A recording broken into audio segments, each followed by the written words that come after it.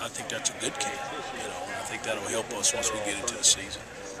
How much different does it feel than this group was in the spring, though?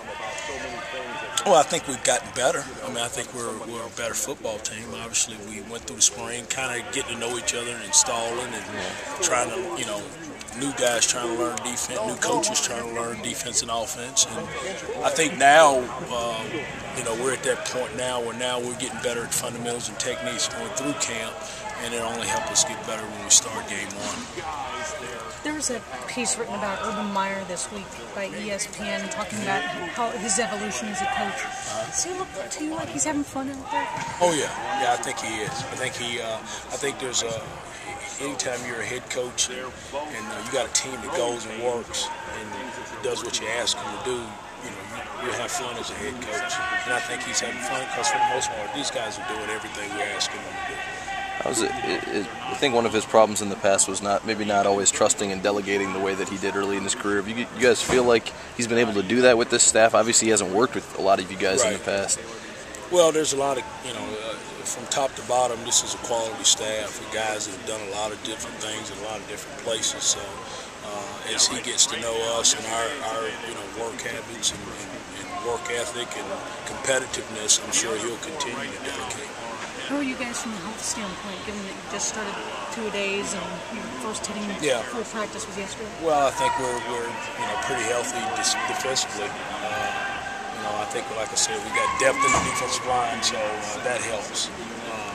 It's just always you're going to have the bumps and bruises at camp. Guys have to fight through it. We have to do a great job of monitoring the guys that are practicing and the guys that aren't practicing. We talked last week about how we could go both ways. You guys fighting to just keep him on one side. Who said that? Roby. Yeah, well, he's one of those guys that thinks he can fly to the moon also. So,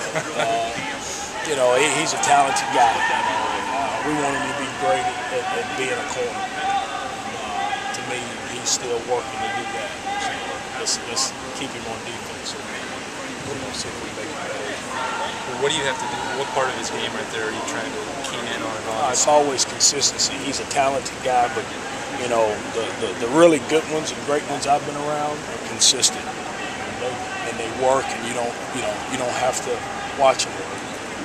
They're always getting better at their craft. I always think the sign of a great player is not always working on his strengths; he's working on his weaknesses. And that's what really good players do. When you start with a corner that has that kind of confidence, that thinks he can go both ways or make those, is that important for you as a coach to at least start with that? You got to have that ability on the outside. I think there's a DNA that you have to have as a corner, that you've got to be able to think that you're pretty good, if not the best. Right. And that's what you do in recruiting. You try to find those kind of guys because there are going to be times you're going to get your butt beat, and 105,000 are going to know. So how do you handle that? How do you come back from that on the next play? You got to have guys that have thick skin and confidence in themselves to be able to do that. How do you handle that with some of the guys with that battle between being confident and being overconfident?